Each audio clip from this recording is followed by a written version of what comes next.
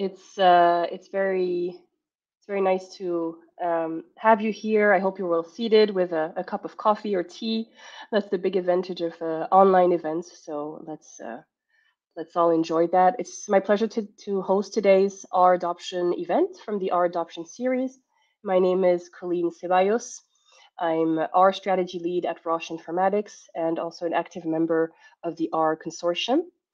Just to give you a little background before I continue about this event, in April I gave a talk at the DIA FDA conference about submissions in R, and after that my colleague from Roche, Ning Lang, suggested that we also bring a similar content to you guys here with the R Adoption series. So here we are today. We're very lucky to have 3 FDA collaborators who will speak. It's very exciting. But just before we start, I had a couple of quick slides, a bit of formality, but we want to thank the sponsors who make this event, an event like this, possible. The R Consortium, Fuse, PSI, and today the BBSW.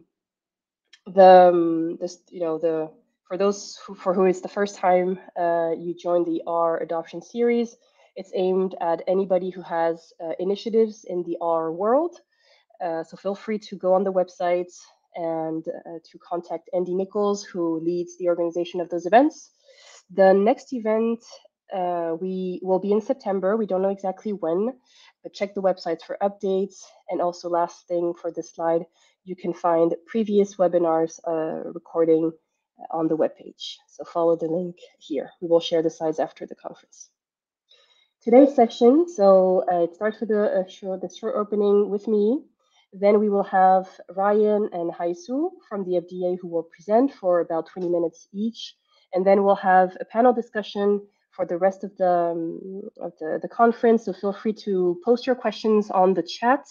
Ning will be moderating the panel discussion and collecting your questions so that we can ask them live and get responses from our FDA speakers. Also important to know that we will have a third FDA collaborator, Paul, who's not speaking, but who will be part of the panel discussion. Without further ado, I'd like to ask Ryan to come forward. Ryan is a senior statistical reviewer at the FDA. He has experience reviewing phase 3 and 4 safety and efficacy focused reviews. He has a PhD degree in biostatistics from Yale University. Ryan, welcome, and over to you. Thank you, Colleen. Can you hear me?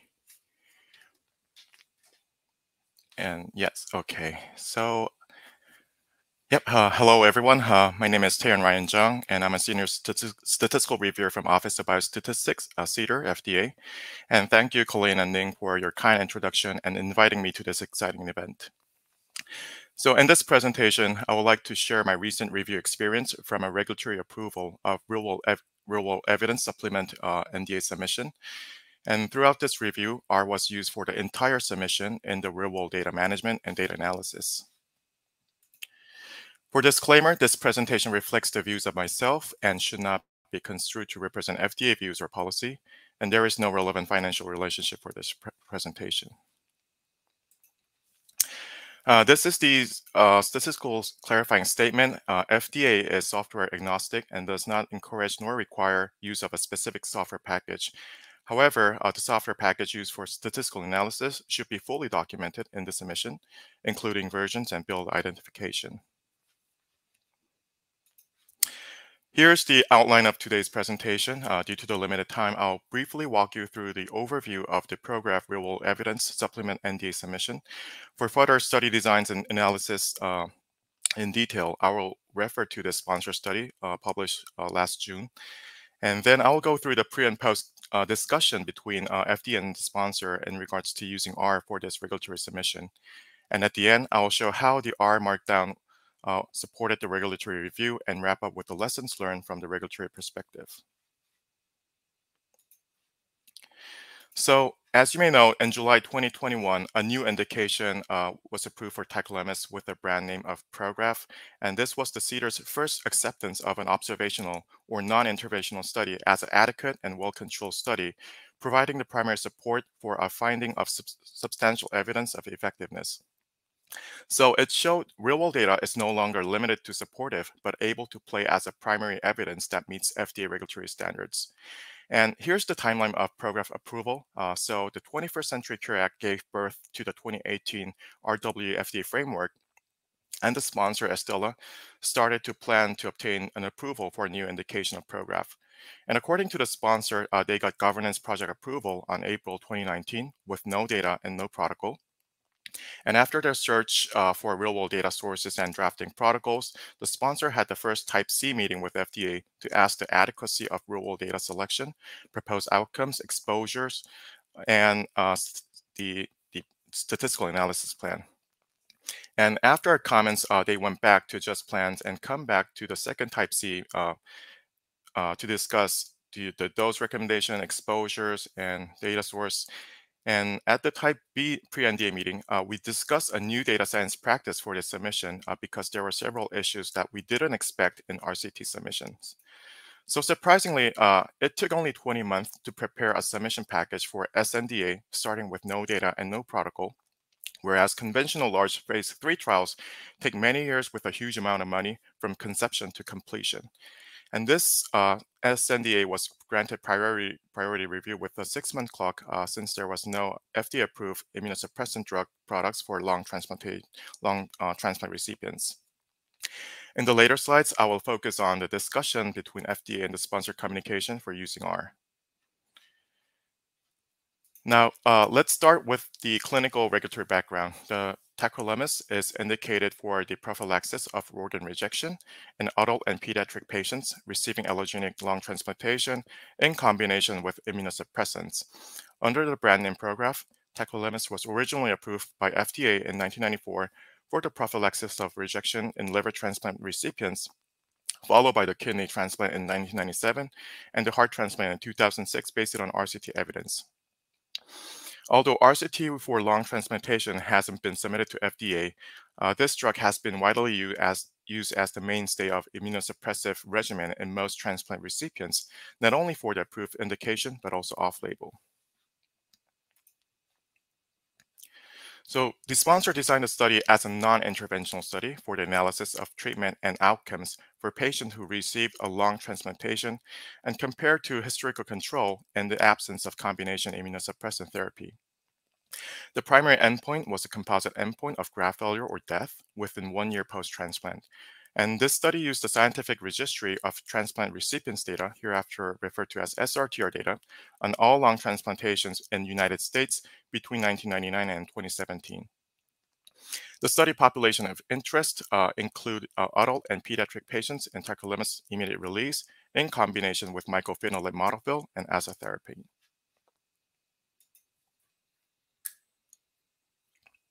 Now let's deep dive into the SRTR real-world data. So SRTR is a national transplant registry and made available under a data use agreement to external researchers. So it's a public data and includes outcomes for all transplant recipients in the United States since 1987. For Prograf real-world evidence application, the sponsor submitted the relevant SRTR standard analytic file. That's the raw, that's the final data set that I'll explain more in the later slides. And that the SAF was chosen between 1999 and 2017, and the cutoff is based on the Tacrolimus increasing uses since 1999. And here's the visual flow of transplant data starting from local hospitals to SRT registry, supplemented by CMS and Social Security Death Master File. The Center for Medicare and Medicare Service CMS supplements the end-stage renal disease information, so it doesn't really apply here in the lung transplantation case. For more detailed data collection process and data management, I will refer to the SRTR public website. This is a snapshot of the public data dictionary of SRTR standard analytic files, and SAF is the real-world data from the SRTR for which the raw data is provided in a transform format. The final data set of interest submitted for FDA was generated from the SAF, and it included 20,000 subjects with 453 variables in one final single data set. So you might assume the sponsor didn't submit the data set in CDISC format, which is the FDA standard, and your assumption is then correct. And here's a rough comparison between conventional RCT NDA BLA submission and the Prograf submission. As usual, both have common documents such as study reports and defined documents, and FDA electronic submission gateway were used to submit data regardless of the type of submission. Unlike typical NDA submission, the Prograf RW submission had several challenges because of the complex characteristics of the non-interventional real-world data. Because it is RWD, their length of variables were longer than the FDA standard. So SAS export version 8 was requested by the sponsor, whereas FDA standard is version 5. And this is another long story that I cannot address here due to the time, but the irregular format of real-world data was not compatible with the FDA standard. As I mentioned earlier, to my knowledge, and for the first time, the sponsor used R program for the entire submission, where SAS is the prevalent language in FDA submission. Now let's see the communication between the sponsor and the FDA before and after submission. So before the submission, the sponsor and FDA had multiple rounds of communications. The first discussion was open at the Type C meeting, and the sponsor asked whether a hybrid of SAS and R is acceptable. So we said it's okay. And in the Type B meeting on August 2020, the sponsor asked whether using R Markdown is okay, and the program submitted in RMD and HTML formats will be acceptable for review. We agree with the program submission using R Markdown, but ask sponsors to generate the final format into both HTML and PDF formats to give easy access to other review teams. Also, we ask them to specify alternative package if applicable.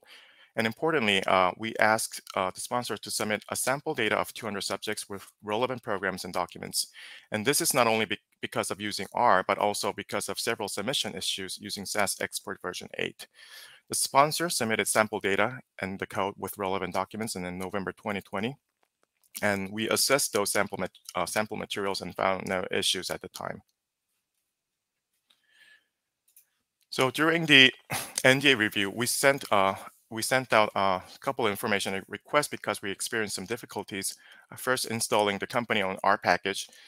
Some compatibility issues occurred in this package, and the sponsor didn't disclose a GitHub allowing for manual download. So we asked the sponsor to submit the GitHub address or clarify the required R version, provide a reference manual for this package. Another information request was sent on April because we experienced difficulties using sponsor-suggested LaTeX editor in the analysis stage. Well, we do our own programming, independent programming first, and I didn't notice until I tried replication using their codes. And I found the analysis part was using a LaTeX editor and didn't work well in our computers. And this LaTeX editor was used to make a better font for the outputs. So it was not that necessary, but it was used for the whole analysis part, so I couldn't move on. So after I spent a couple days to solve this with the tech team, this was not solvable for unknown reasons. So I asked the sponsor to submit the whole R&D programs in a LaTeX-free environment. Now, I would like to share the real practice of real-world data management using R from the Prograf submission. So first, the SRTR provides several pieces of raw SAF data files in SAS format only. It's their rule. And the sponsor converted SAS to CSV files and then loaded into R to create a data set of interest. Well, as you may know, there is a direct way of converting SAS to R data, but the sponsor conducted in this way to check the quality between the transformation steps, because it had longer variable names in export version 8. And we were concerned about any truncation during the transformation. And their quality checks include assessing any truncation of data and using just simple statistics. So it's like comparing the mean, whether the mean and the standard deviation is exactly same before and after transformation. So it's not a special tool, but it was useful to check at least they were maintaining the same data. And the majority of the programming was performed in R Markdown, which provided both the R codes as well as the comments and intermediate results in a unified framework. And as a stat reviewer with zero knowledge in the SRTR database, I think this was a great practice because it provided transparent data management procedure and efficiently executed the codes. And formatted SAS variables were converted into corresponding CSV variables, and that were composed of both unformatted and formatted values. And the sponsor imported the CSV files into R to create the data set of interest. So that's the procedure of hopping from XPT to CSV and then finalize with R data. The sponsor analysis data supports all protocols and statistical analysis plan specified objectives. The final SAF data include one record per patient containing all variable used in the tables and figures. And it includes efficacy, safety, and baseline characteristic variables, but not the PK/PD the variables. As the analysis was not an FDA standard format, of course, they clarified that they didn't do conformance check. And although they did some quality check when transforming CSV to R files, as I said, it's just checking whether the numbers are matched using simple metrics.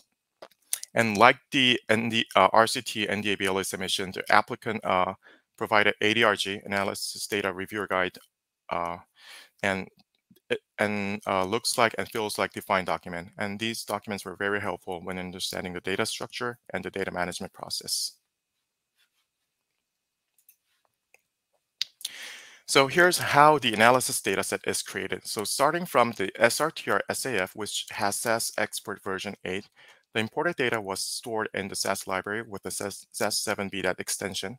Next, the sponsor exported two Excel CSV files.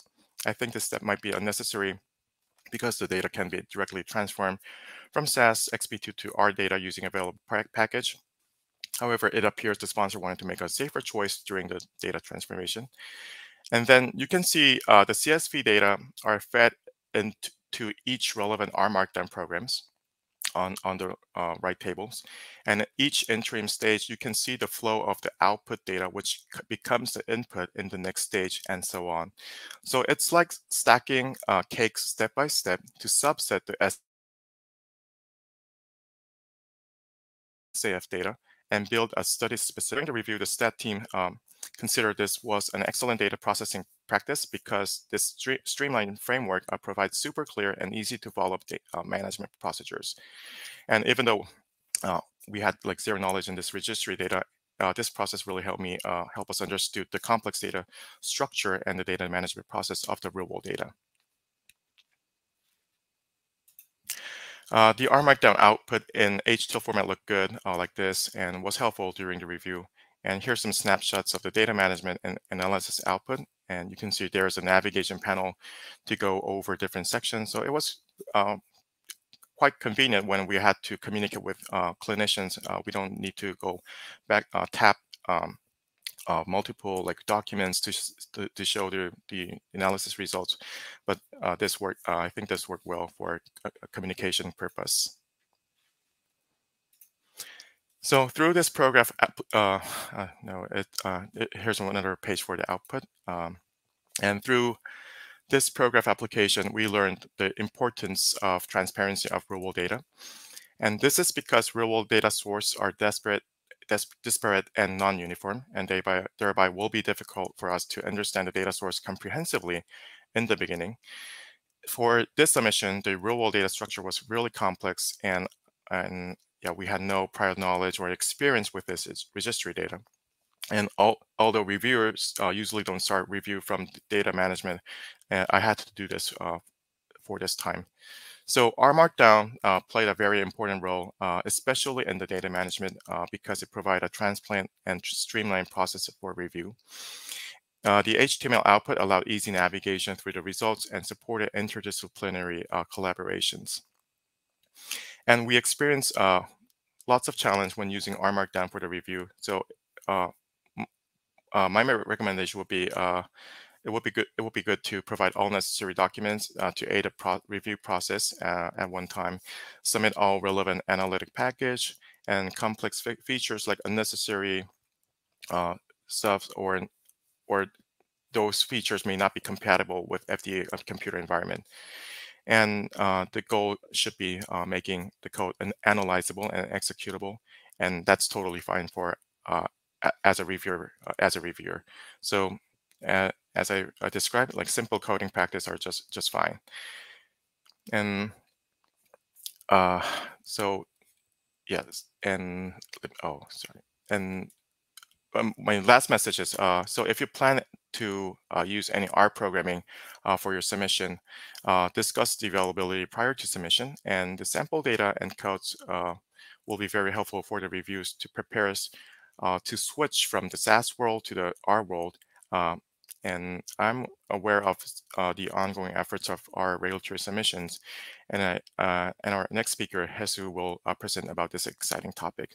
So I think this is all I have today, and I'll be happy to get any questions from the audience. Thank you very much.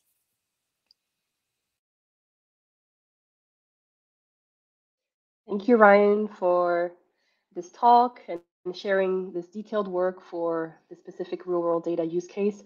We rarely get this internal view, so us from the industry. So really thank you for that, and see you in the panel discussion. And also everyone in the audience, before I introduce our next speaker, don't forget to progressively send your questions over in the chat on the right. It's under the stage tab and Q&A. So our next speaker is Hye Soo. She's a statistical analyst in the Office of Biostatistics at the FDA. She has a bachelor degree in statistics from UC Berkeley and a master degree in biostatistics from Northwestern University. Welcome, Hye Soo. The floor is yours. Can you hear me? Okay. Hello, everyone. Thanks for introducing me, and thanks for having me today. So my name is Hye Soo Cho. I'm a statistical analyst at CDER here for the FDA, and I review the R Consortium R-based Pilot 1 submissions. So I like to talk about open source software and share my review experience today. Also, I'd like to thank Paul Schuette for making his slide available for me to use.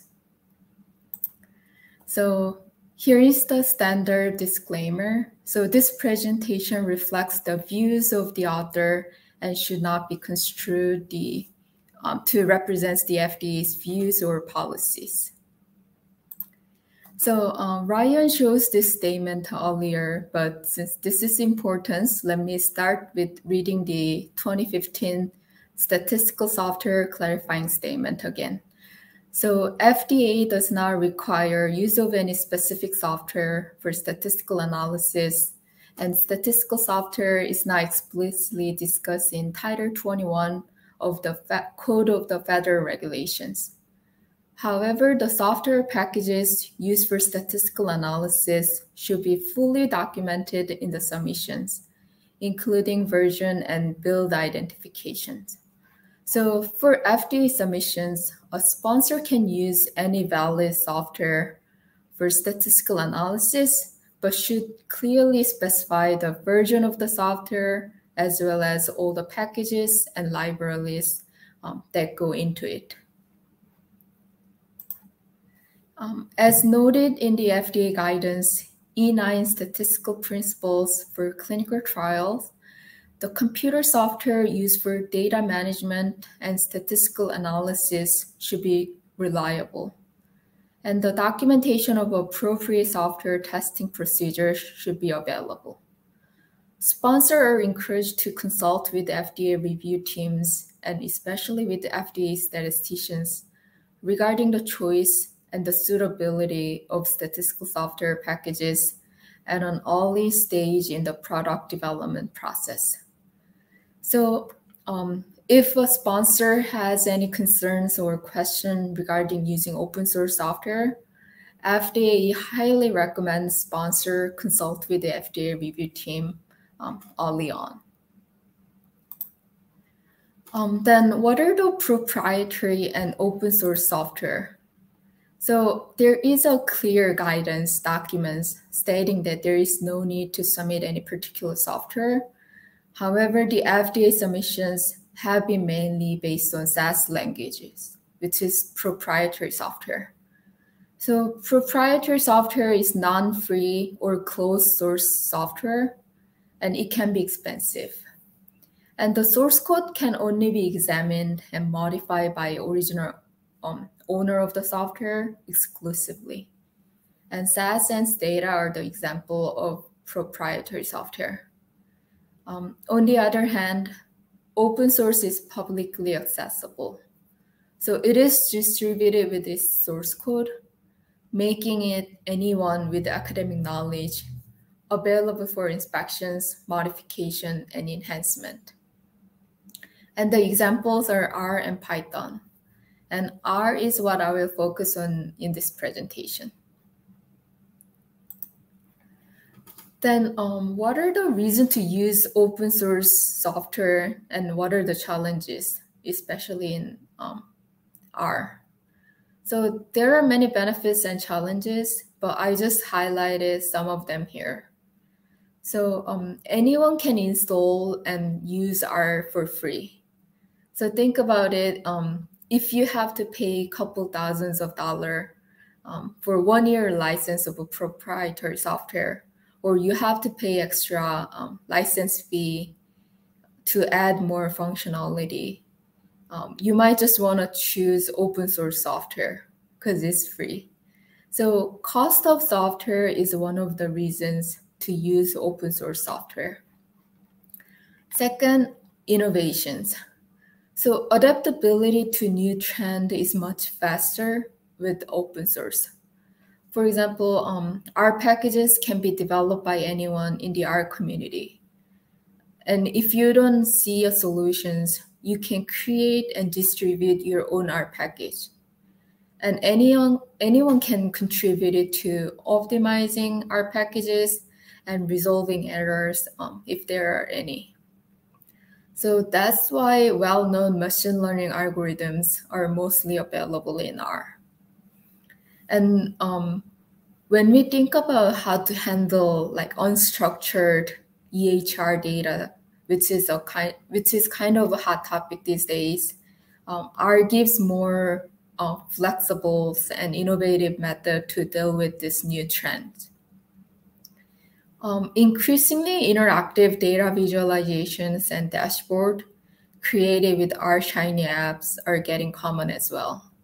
So innovation is the reason people use open source software. And third, training and familiarity. So with all this trend and shift from SAS to R, increased number of schools are teaching R over SAS. So recent graduates are more likely to be familiar with R than SAS. And pharmaceutical industry also investing heavily in R. So these are the reasons to use the open source software. However, there are some challenges with open source. So perception of quality.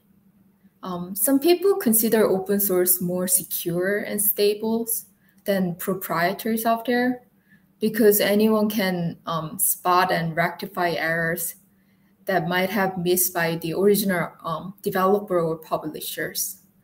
However, other people think differently. They think security threats or potential vulnerability of open source because there is a lack of controls and have some mistrust in the open source community. Validations. So the reason why FDA submission is mainly based on SAS, because SAS is validated software. However, the open source software are not always perceived to be validated. Support. What would you do if you have question about the R? You may go to Stack Overflow and then find the solutions, as there are huge R community out there with discussion and questions. However, open source does not have any dedicated technical support. So when you face any technical challenges that you can get answer from the Stack Overflow, the lack of formal support could be frustrating. And lastly, dealing with legacy code. So many companies have legacy code, which has been reused over and over, written using proprietary software. So ability to switch to different software might be somewhat limited, especially in big pharma companies. Now let's talk about my review experience of R Pilot 1. So our consortium group submitted R-based test submission packages to FDA on November 2021, last year.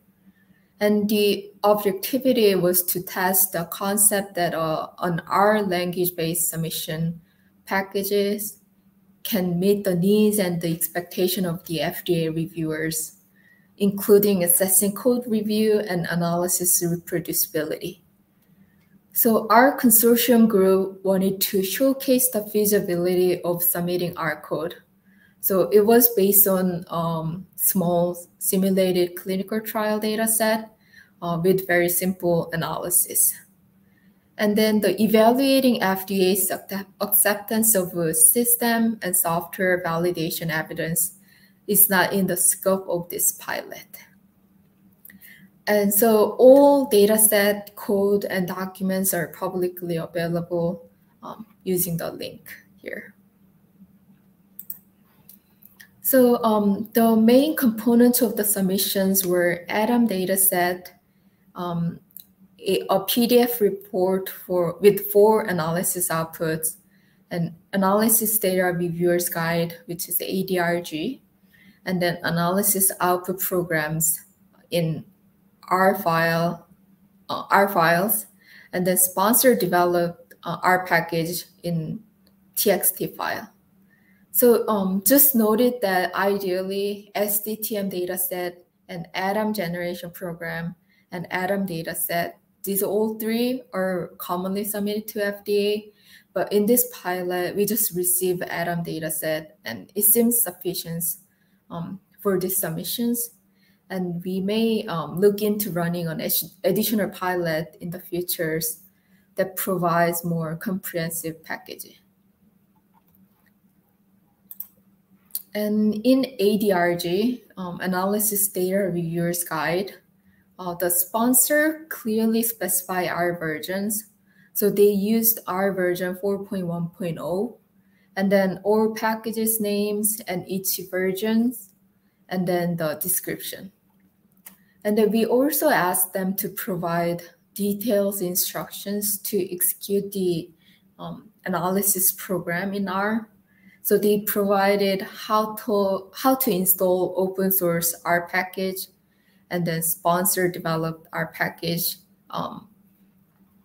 So they provided the details, and it's in the ADRG document. And then these are the 4 analysis output. So first table was summary of the demographic and baseline characteristic. And then they also provide the Kaplan-Meier plot. And then these 2 tables were changed from baseline to certain weeks using ANCOVA model. So different open source packages were used when generating these 4 tables to test wider use case of scenarios. So our consortium used R version 4.1.0, but using the R version 4.1.1, FDA was able to run the submitted code and confirm the submitted tables and figures. And using FDA developed code, FDA was able to independently generate tables using the submitted data. So there were no major issues with accessing code and reproducibility, but there were some minor issues. So first was rounding issues. So when you compute a 95 confidence interval in R, R has many different packages, and then ways you can choose. And R also gives flexibility to choose either approximate value of 1.96 or precise quantile. So the inconsistent way to calculate the 95 confidence interval caused the minor discrepancy. And another thing that we pointed out was each tables and figures should be standalone. So this is not particularly applicable to these submissions, but all other submissions. some important information such as specification of an ANCOVA model was not given in the table. But each table and figure should be intelligible without referencing to the text or code. So these were the things that we followed with the R Consortium group, and then we completed the pilot one. And then we might find more potential issues in the futures, but one thing that we discussed was package dependency. So when the analysis get complicated or use lots of different packages, the package dependency could be matters. So maybe submitting our package dependency chart might be useful in the review process. So as a result, we received the electronic submission package in ECTD approved format, and we constructed and loaded the submitted sponsor developed R package, and we installed it and loaded open source packages using the submission, and we reproduced the analysis result independently and share the potential improvements for submission deliverables and processes via written communication.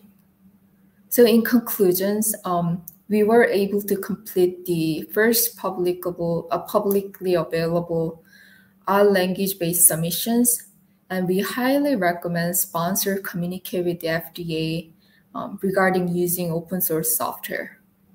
So this concludes my presentations, and thanks for listening.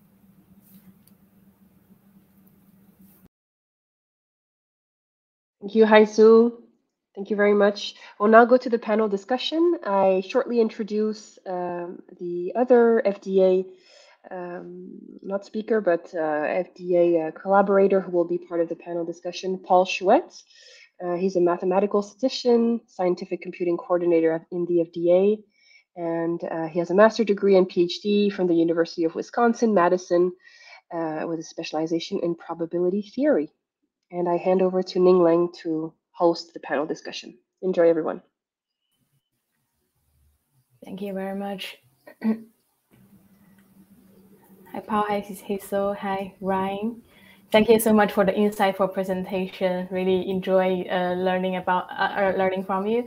So in the next an hour or so, basically we will go over a couple of questions. We have some prepared questions. I will go over them first, and we will also start addressing some questions from the live Q&A in the chat box. Yeah. So I will start with some questions, just trying to understand more on like what does FDA reviewer or FDA staff's daily life look like when you review a package. I guess like could you maybe elaborate a little bit on that, like what system you are using, whether you are using like laptop or a server, and how do you retrieve like our packages from CRAN, from GitHub, or some like proprietary packages submitted by the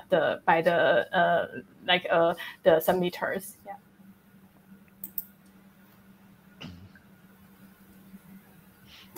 Ryan or Hye Soo, do you want to start? Yeah. Yeah, I can start first. Can you hear me? Well, yeah. That was a lot of sub-question under one question, but I'll just start with my daily life. So when we receive a review, I go look into the ADRG and define document first before I get into the data set. So I read. I check whether all necessary things are submitted, and read the ADRG to understand the data, and start playing with the data. And mostly it's SAS used for our reviews, but for the Prograf it was R Markdown, and R Markdown I haven't used for a long time. I used it during my doctoral studies, but it was like more than like five years ago. So I had to like refresh my memories by looking into old school documents, materials, and also use YouTube to refresh my memory. And it worked. So I started playing with the sponsor submitted R Markdown documents with the data, and that was kind of fun. And what was the other question?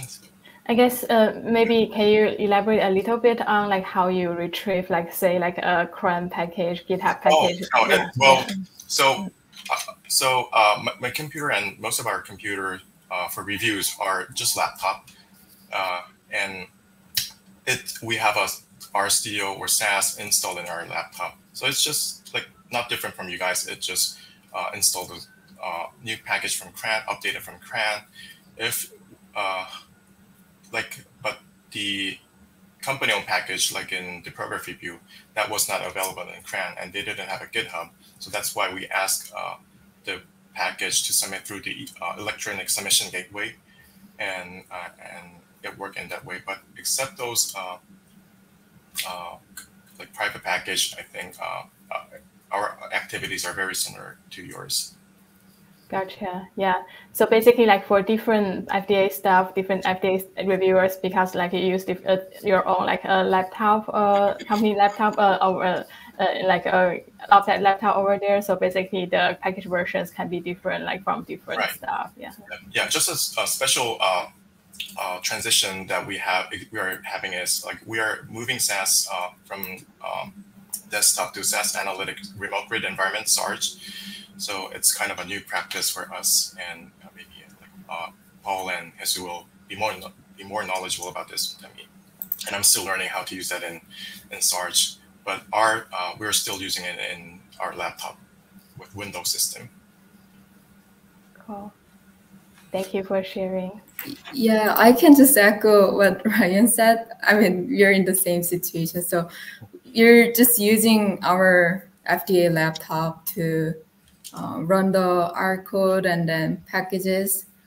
So I start with reading the ADRG that sponsor submitted, because that's where the sponsor provide all the specific informations, such as like what version they use or what package they use. So once I check their versions, and I think the sponsor should use the recent version of the software and packages. So once I check their version, and if the version that is installed in my laptop is not a huge difference, I just use my version first to replicate the result, and then investigate further if there is any discrepancy. So and yeah, that's how I start analyzing the sponsor's code. Thank you. And maybe a follow-up question is like, do you always rerun sponsors code, or you like sometimes you just go with like independent programming directly?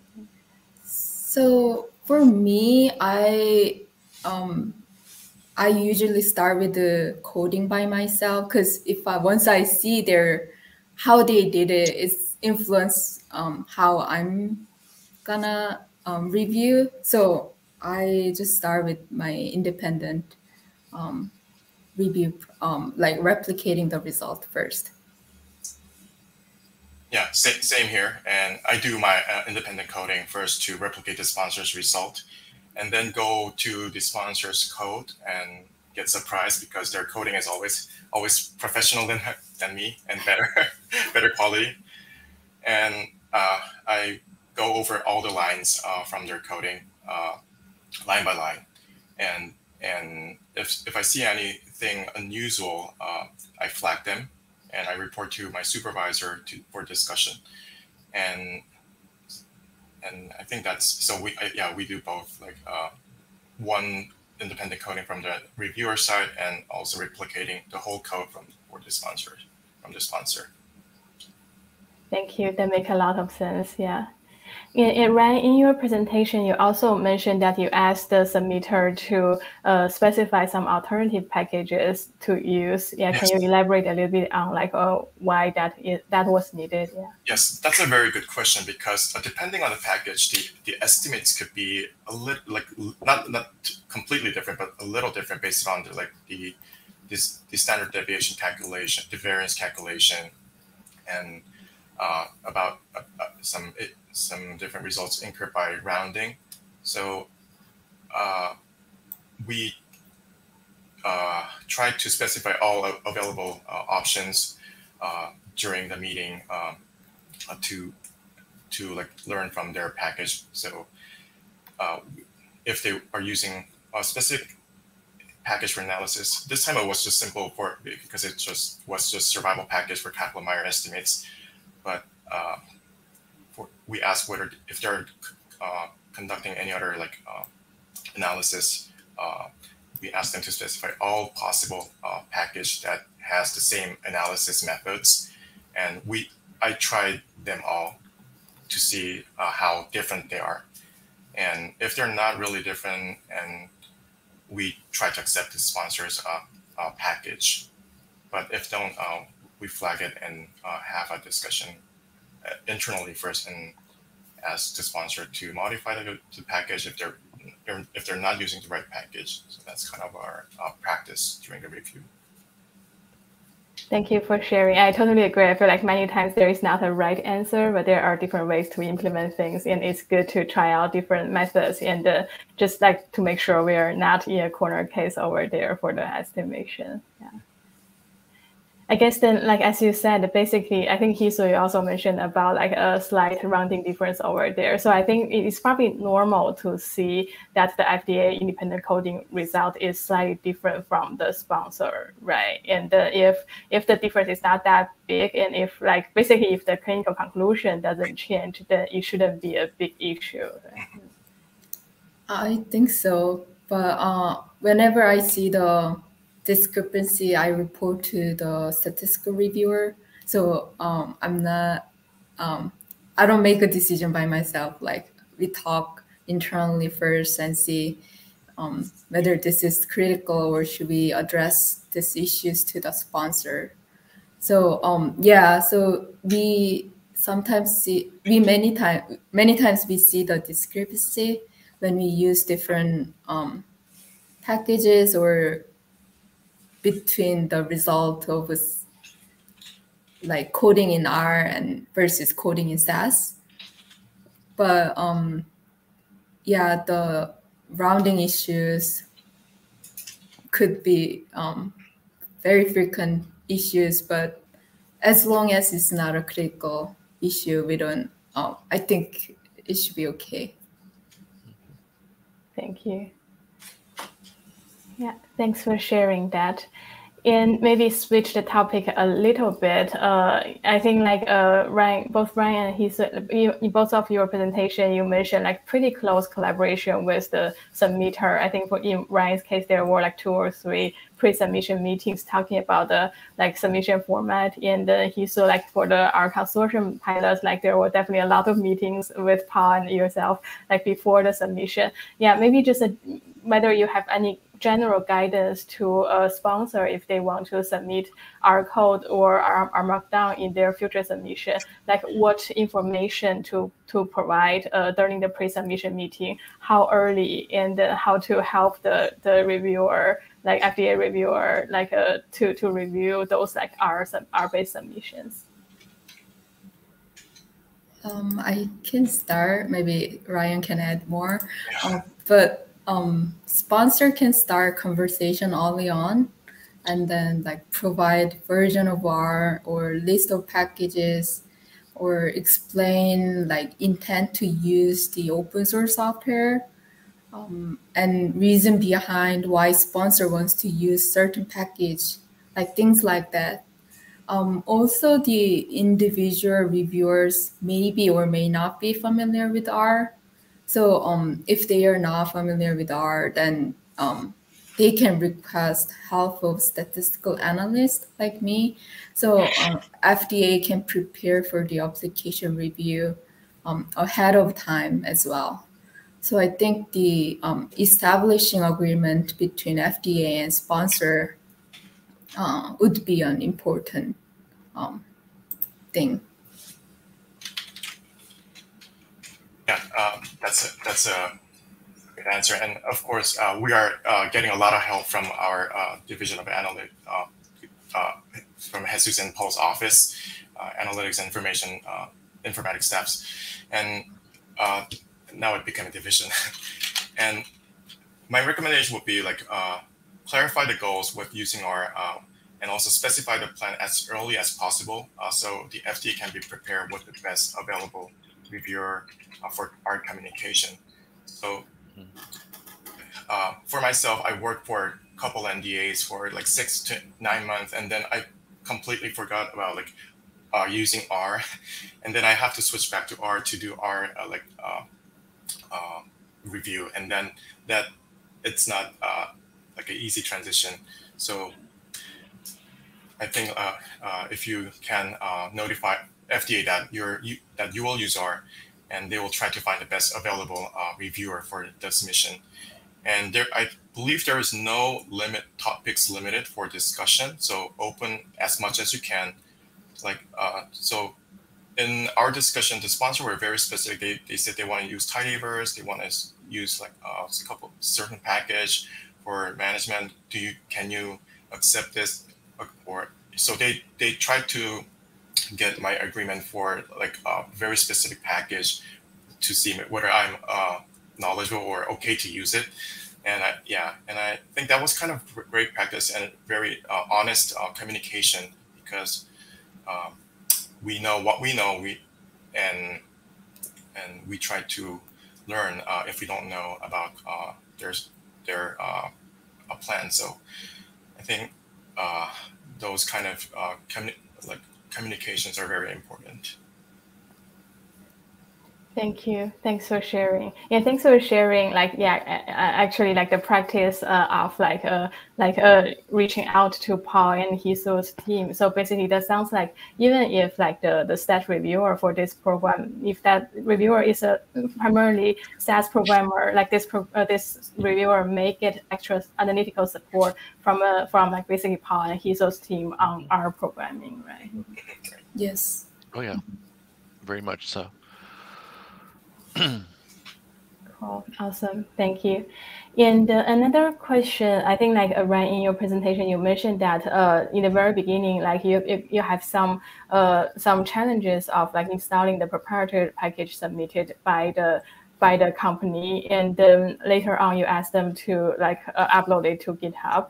Yeah, just kind of like want to hear your thoughts, like whether it will be easier from an FDA reviewers or FDA staff point of view, whether it's easier to kind of work on an open source package compared to proprietary R package, and also like whether it's like operationally easier, and whether you will perceive that it will be like more trusted if the package is out there and there are other people using that.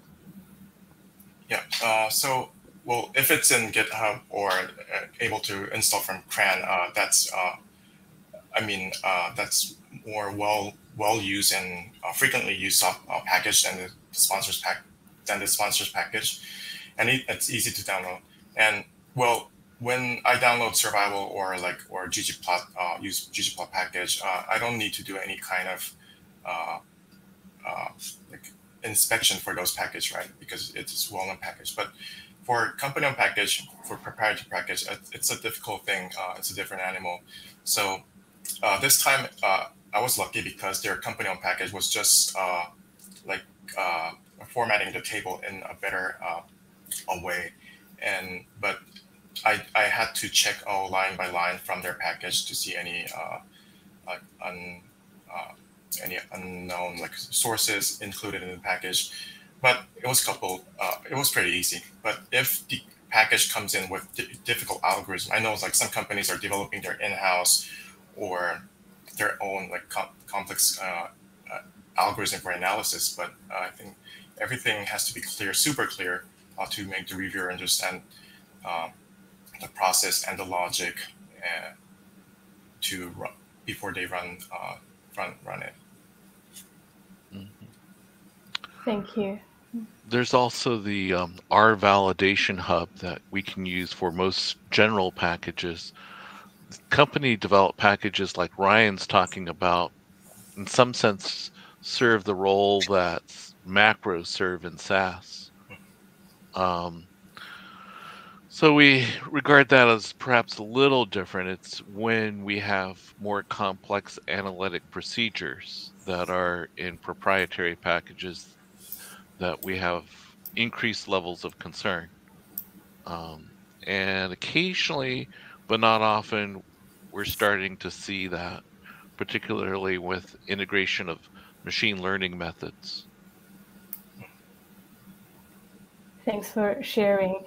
I see like in the Q&A there is a question about validation. Basically, I think like for the Ryan and Paul, as you mentioned, for those like commonly used packages such as dplyr and ggplot2, seems like the FDA reviewer and staff are trust them pretty well, right? And I saw that there are a couple of packages like have like a validation document available to the public by our foundation and maybe by the R validation hub. So like for those kind of like commonly used packages in general, like you will believe they are with pretty good quality, right?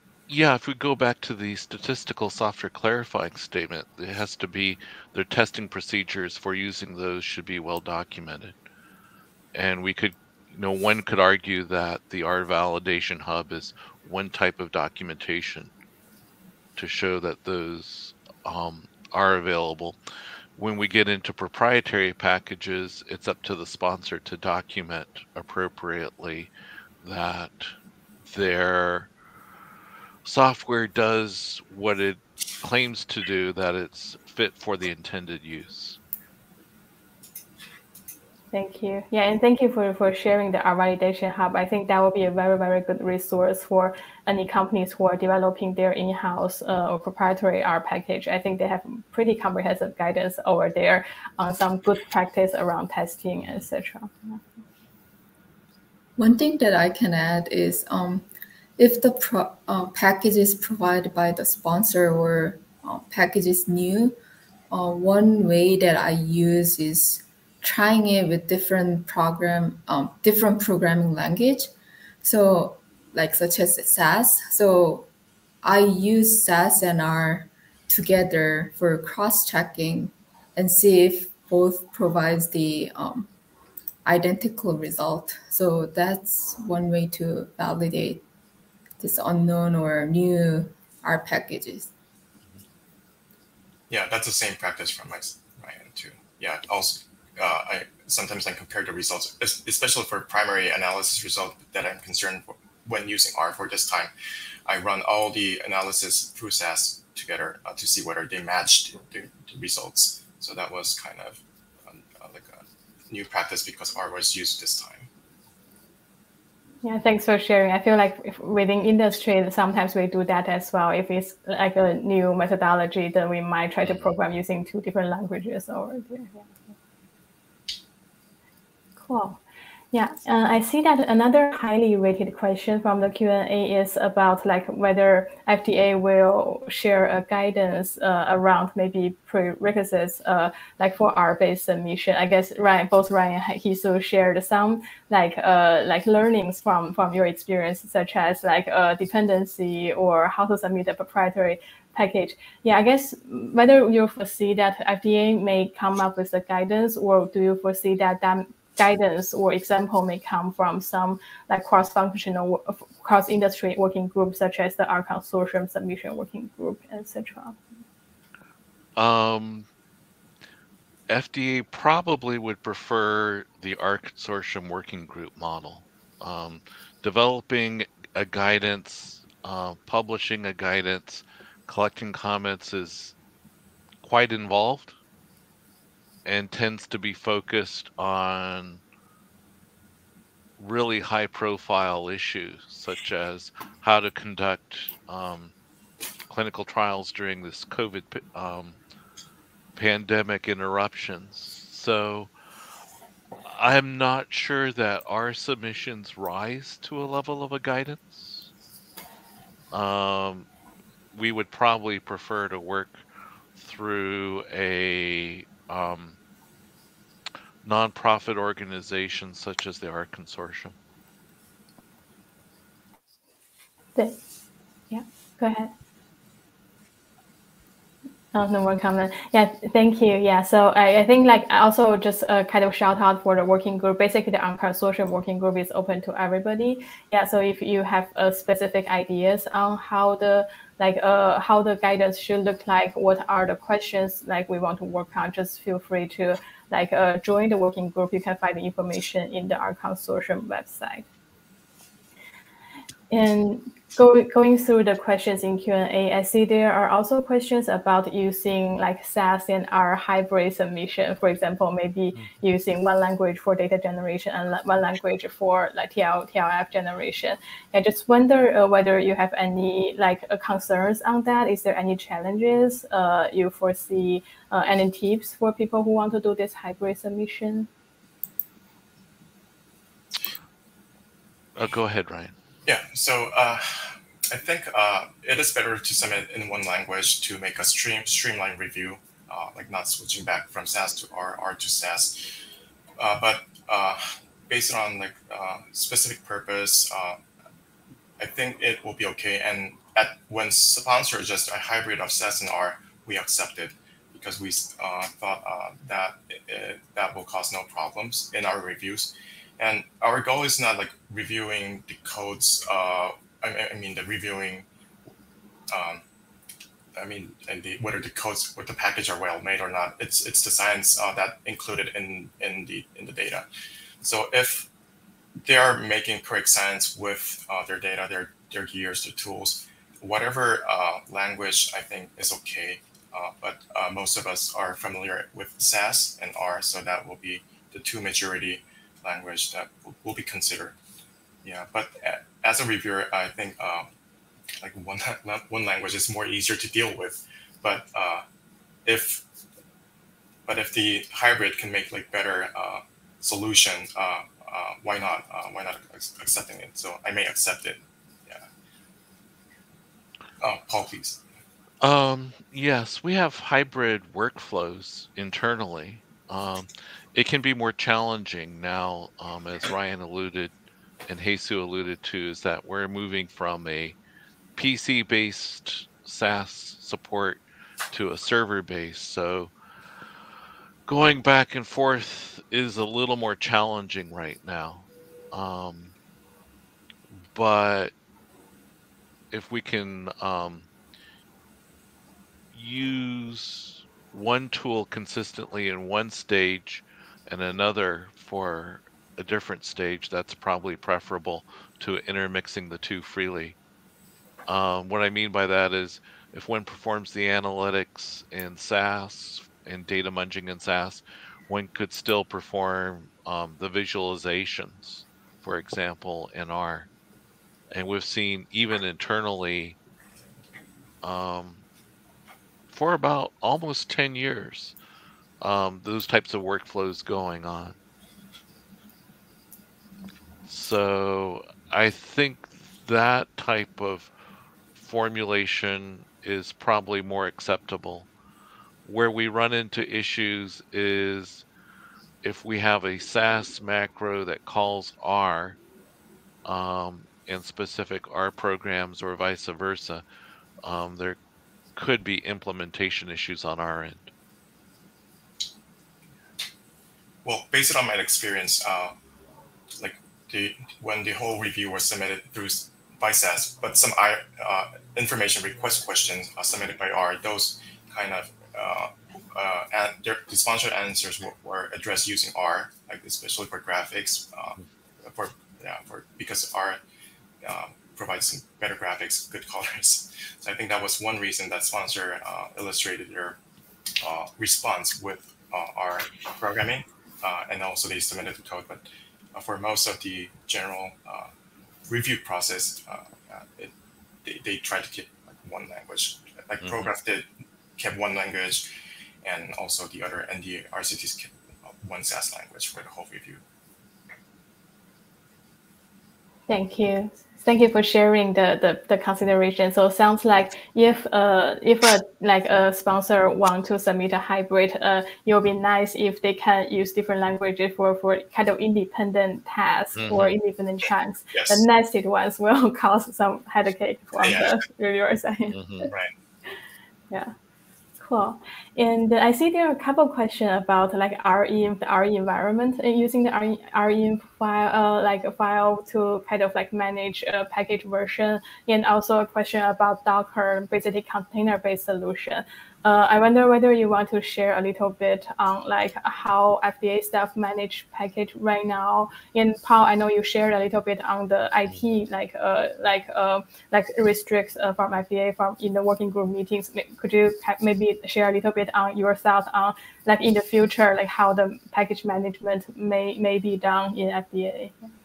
Sure. So there is a pilot called Fiddle that's looking into providing a more enterprise level R system based on some of the R Studio products. That's actually more of where the package management exists. Most of our reviewers are at a slightly different level where things are just basically being done on the laptop level. So there is the possibility for evolution to a enterprise approach for package management at some time in the future. Docker is a problem right now. We've had an early attempts to use Docker, but they were not terribly successful.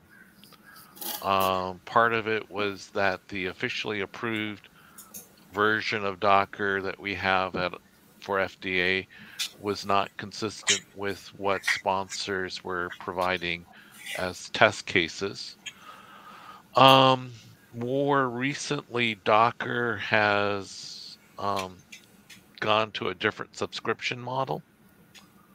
So even to test, we would not be able to use a free version. So because of that, I think Docker is probably not a suitable platform at this stage.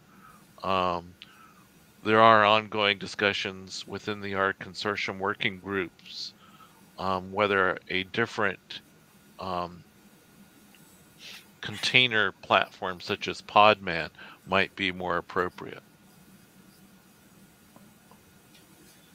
Thank you, Paul. Yeah, if anyone wants to contribute to this like future, like a container-based pilot, please feel free to join the R Consortium working group. Yeah, and another related question I saw is asking that whether it's okay to use a snapshot of cron or mrun to kind of specify the package version. I guess from the R Consortium pilot one, we did use mrun. So maybe from Hye Soo and Paul, it sounds like that could be a good practice for people to specify the package version, right? Mm-hmm. Very much so. And we run into that problem in the proprietary world even, that the different builds of SAS have different capabilities. And in some cases, we've had to say, oh, this is not working because we need TS5M1 or something like that instead of what we were using. So that exists. Some of those types of issues exist both in the proprietary and in the open source world. Thank you. Cool. Maybe to switch the topic a little bit, I know like when talking about R, Shiny is in everybody's mind. Yeah, just wonder like from FDA side, like are you using Shiny? Do you have any Shiny app developed like for review purpose? And have you seen any Shiny based submission for like a investigational product? Yeah. I can start first. So I haven't seen any Shiny app submission through official review, but we have some internal group, developer group who are developing apps for internal use, and Paul may add more about this group. And yeah, I think as a reviewer, limited to my perspective and experience, I think Shiny app can be very helpful if those interactive dynamic features can be demonstrated it in like a specific analysis to address like questions in IR. But I consider like static tables and graphs are still good enough for like a streamlined review process so far. Yeah, but who knows like how the future will change. Right. So we are developing Shiny apps for internal use to help out with some things. These tend to be more specific cases that are not addressed otherwise. We have yet to see a Shiny app as part of a submission, but as Hye Soo and Ryan were pointing out, as part of their standard workflow is they attempt to perform the analysis independently without looking at sponsors' code. And so the Shiny app needs to basically complement that workflow, that we need to be able to believe that the sponsor's formulation is correct in the first place before we'll look into specific results. In some ways, this is me talking as opposed to FDA.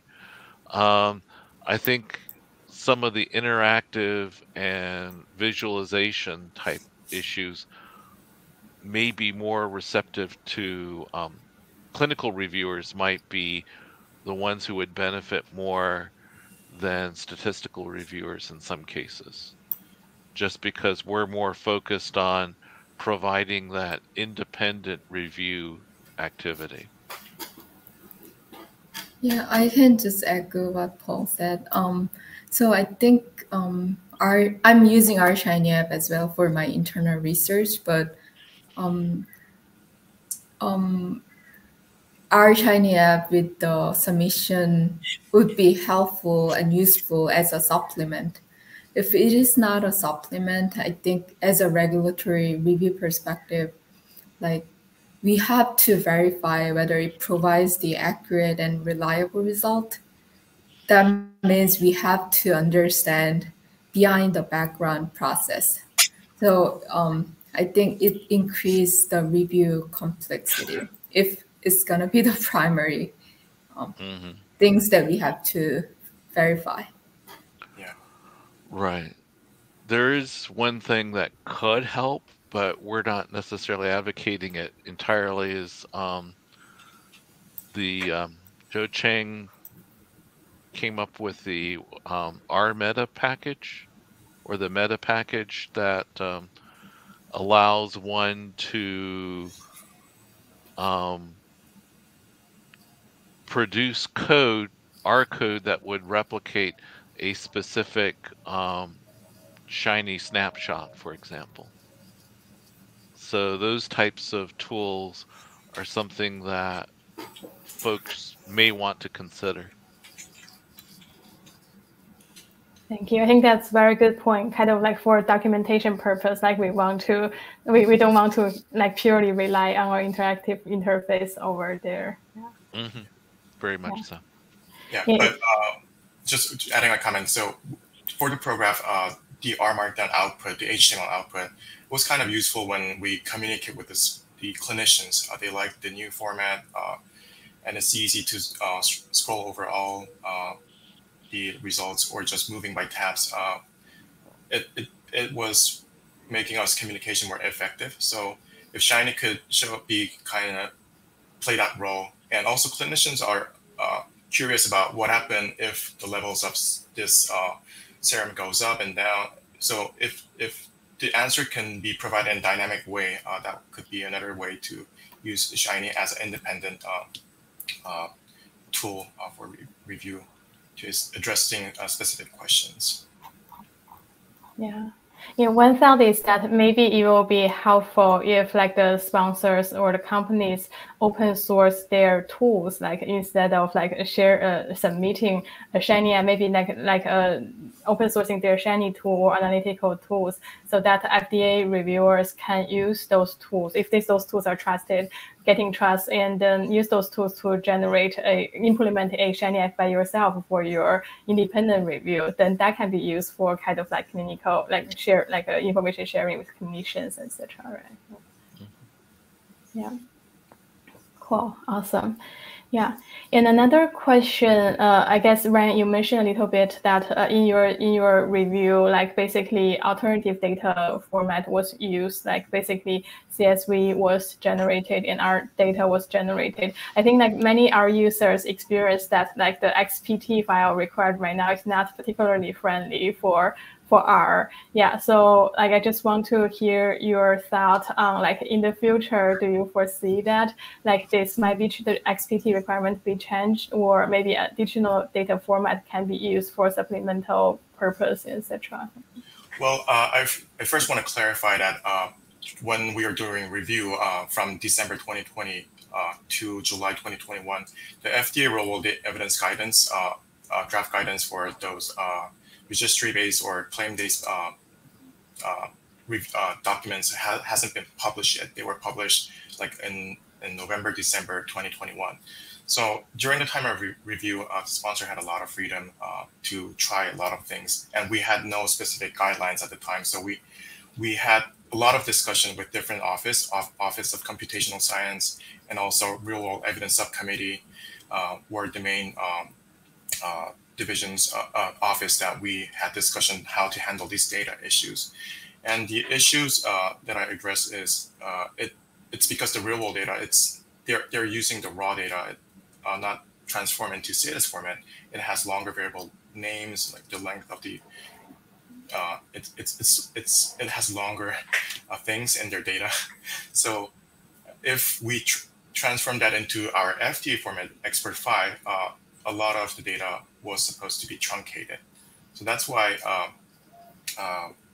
they were requesting for version 8. And based on the discussion, we thought version 8 is only beneficial for lifting the limits of characters. However, that could like further increase the file size, and we were concerned about the audit trails. But after the discussion, although FDA cannot require version 8, accepting it was a different issue. So we decided to accept version 8 by reviewing the sample data. And that's why we asked the sponsor to submit the data so we can play it from our end. And that was, so that's why we accepted version 8 data and working with R Markdown as a tool. And I believe in the future, there will be more submissions coming with raw data with that irregular data format. But I believe the new guidance has some like guidelines that recommends to use CDIS format. I don't know like that is finalized, but probably there will be more systematic approach to handle those irregular type of real world data in the future. We can also point to the Study Data Technical Conformance Guide for a lot of the standard issues in that area. As Ryan's pointed out, we can accept more recent versions of XPT than version 5.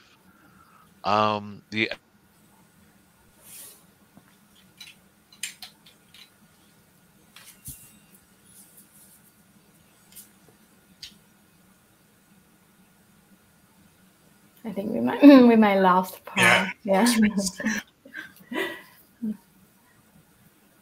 Maybe while waiting for Paul to join us, yeah, another related question I saw in the Q&A is like Ryan, you mentioned that like right now probably the real world data guidance recommend people to use CDIS format, and there was also pointed out that the CDIS format may not be especially R friendly either. yeah, so basically, like, is there any thought on like how we might kind of like influence the civics like group to kind of like accommodate some of the challenges when using R? Yeah.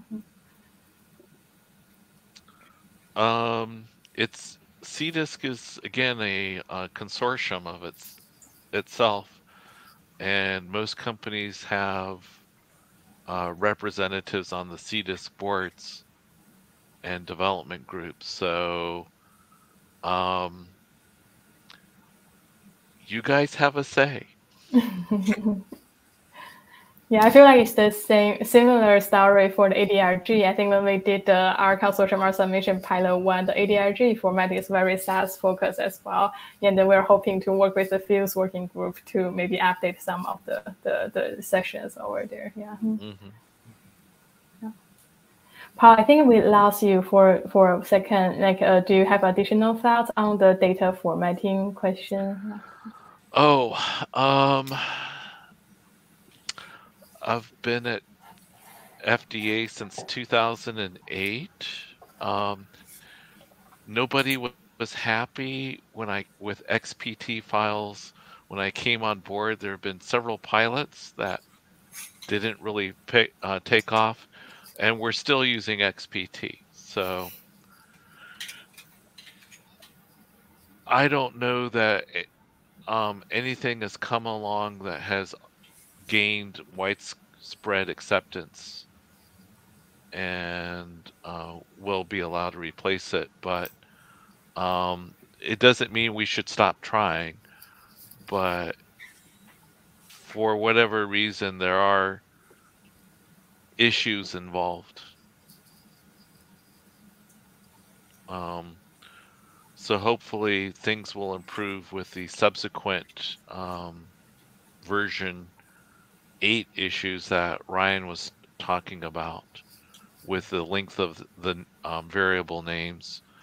The version 5 XPT file format is not terribly efficient when it comes to transmission or storage. Thank you for sharing that. Yeah, and feel free to let us know if any industry can help with any evaluations or any information. I know there are a lot of people want to maybe like establish a working group looking into that. Yeah. Cool. Yeah, go ahead. Anything to add on? Basically, I think that's still an ongoing issue that we've tried a couple times. There was one attempt to look at HTML as replacing XPT that didn't lead anywhere that I'm aware of. So if there is a better method that industry wants to propose, I think people are open to it, but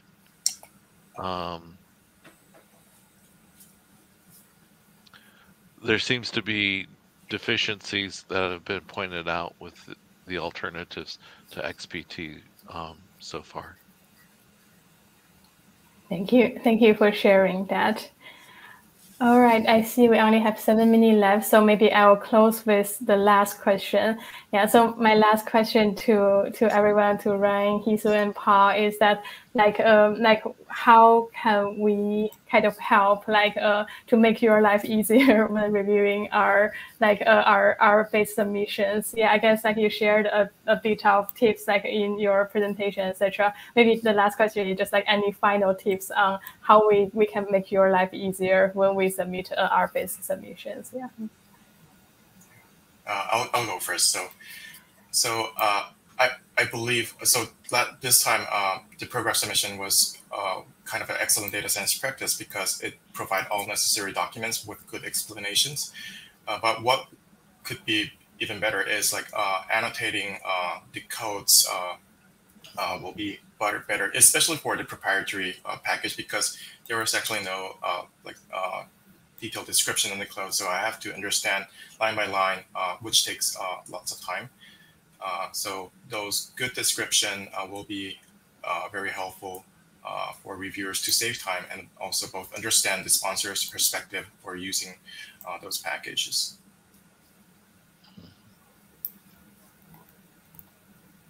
Yeah, so I think, yeah, like I echo Ryan, like, because we have to evaluate the submission independently and replicate the result by ourselves. So maybe easy to read and then clear, like what version they use, what packages they use, and then like do the good coding practice, like commented it, what this coder doing, like, so that might make us easier. And then, as I said, communicate with the FDA review team early on so that we can plan ahead and then aware of it. So that might make it easier. Thank you. I'd echo my colleagues. Good documentation, good programming practices. A while back, Fuse put out a white paper for some of that. Our colleagues in CDRH have good machine learning practices document for those who are moving into that space. So I think that's one of the key things, is that having code and processes that are well documented definitely helps from our end when we're having to figure everything out and become what I used to call human compilers. It becomes much more time consuming, and that's becomes a real problem when we're on a high priority review clock. Thank you very much. Thanks everyone for sharing. So with that, I guess I'll close today's session. Yeah, thank you so much for the great presentation and also for the transparent discussion over here. It's very nice to learn kind of like your day-to-day work, and like also it helps us to kind of like make sure that like we prepare our submission packages accordingly. And also thank you everyone for joining us today. The recording will be available on the R Consortium Art Adoption Seminar website probably several days later. Yeah, all right. Thank you, and hope everybody have a good day. Yeah, thank you very much. Thank you so much. Bye. Bye.